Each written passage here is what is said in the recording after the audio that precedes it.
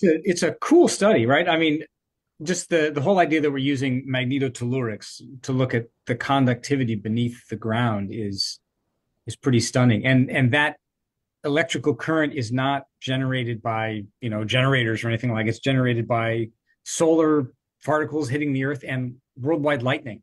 It's this is the sort of thing that I do for a living, this sort of geophysics, and it still stuns me that this kind of stuff is even possible.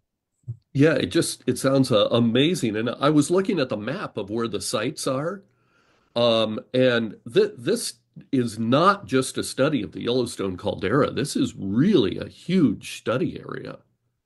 Yeah, so there were sensors that were deployed all over the region. And I think of these geophysical studies, whether you're talking like the seismic studies or the magnetic studies, it's a bit like digital camera. And the more megapixels you have, the better your resolution is. So the more sensors you have out there, that's essentially megapixels. And so the more sensors that are deployed, the higher the resolution of the image that you get. And so this is really an incredibly high resolution electrical conductivity image of the subsurface. It hasn't even been possible before in this area. Wow. Well, I want to talk a little bit about what that image is, but first, the headline from this is the Yellowstone caldera is not going to explode anytime soon. Can we define soon? Uh, not not easily, because in order to know when something might erupt, we need to have some unrest that we're tracking. So you need to know that something's brewing.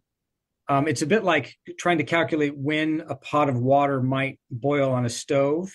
And you could do that if you know how hot the burner is, how much water there is. That calculation is possible. Well, right now for Yellowstone, the burner's not on. So how can you tell when the pot of water is going to boil if the burner's not even on? Um, so we really can't say when soon is, because that source of heat that could get things going just isn't there right now. But I think that's also a reassuring bit that the stove isn't on in Yellowstone, so we're not worried about a volcanic event there in the near future. It would take a while for the water to get to boiling. That doesn't take away though from the hazards that are in the region. One of them is strong earthquakes. Those are present because of the tectonic activity in the whole region. The 1959 magnitude 7.3 Hebgen Lake earthquake is an example, or these steam explosions like the one we saw last summer. I remember you telling me something similar to this, oh geez, maybe 5 years ago or so. That was based on seismic data. Mhm. So I looked back at illustrations of what the seismic data was showing about the magma pools beneath the park from 2015 and 2023. And Uh-huh.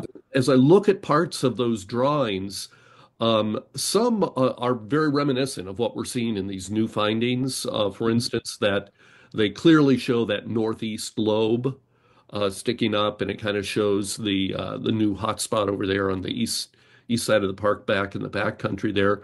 Um, I don't see in the comparison the disconnected western magma system in those older maps. So is this something new that comes out of this study? It's yeah, I think it is. We're mapping slightly different parameters with the newer study, looking at electrical conductivity instead of seismic velocity. And so they're looking at slightly different parameters. And so we're likely to see some differences in the outcome. And I think actually the next step in imaging the subsurface at Yellowstone might not be deploying a whole bunch of new sensors. It will be taking both of these two data sets and merging them and trying to understand what the merged data set is telling us, right? Because both data sets are true in their own way, right? There's seismic waves passing through this area, and they're slowing down because it's higher temperature or maybe presence of melt or whatnot. And maybe there's some conductivity as well. And the conductivity might be related to melt or some other properties. So they're both telling us what's down there, but they're telling us different things about what's down there. And I think when we merge the two data sets, that's when things can really come into focus. It's like, if we continue the camera analogy, not only having a very high resolution visible camera, but maybe we have also a very high resolution infrared camera as well. And so you can see more of that picture when we put things together. Um, the uh, I want to talk a little bit about that. I mean, you've got that Mhm. kind of looks like a clown's shoe shape Yeah, yeah, yeah. under there. One of the things that it appears that the study found was that while we have this lava under there, and, rhyolite, I realize it has different names and different types.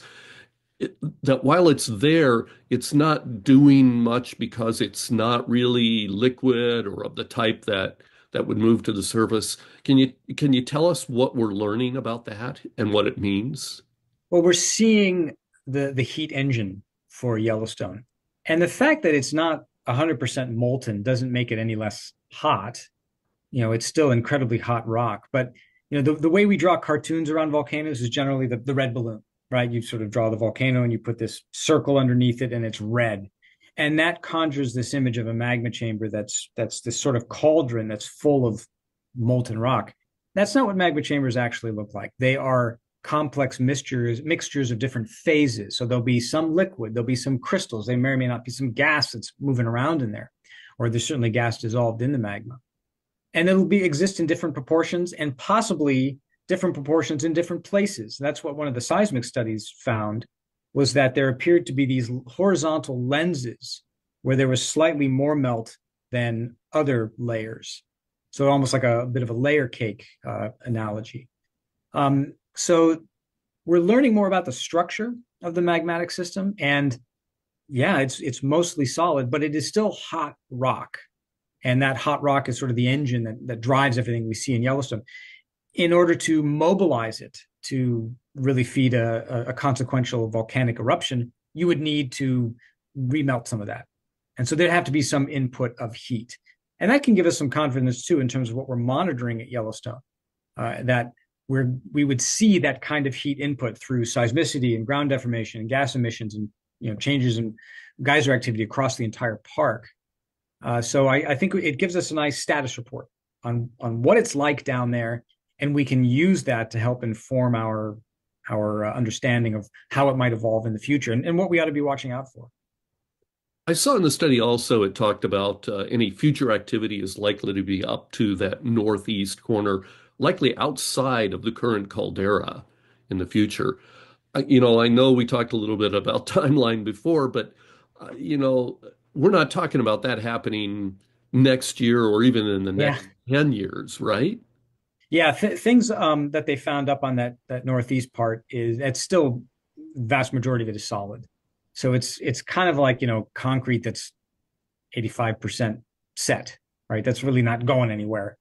And I think that there's a robust anomaly up to the northeast of the caldera. We see it in the seismic data as well.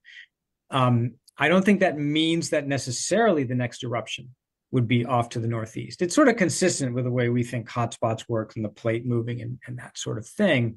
But most of the volcanic activity has been in the caldera, and there's still an awful lot of magma storage beneath there. So I think it broadens our area of understanding of where the magmatic system is underneath the whole region. It doesn't necessarily tell us where the next eruption might be.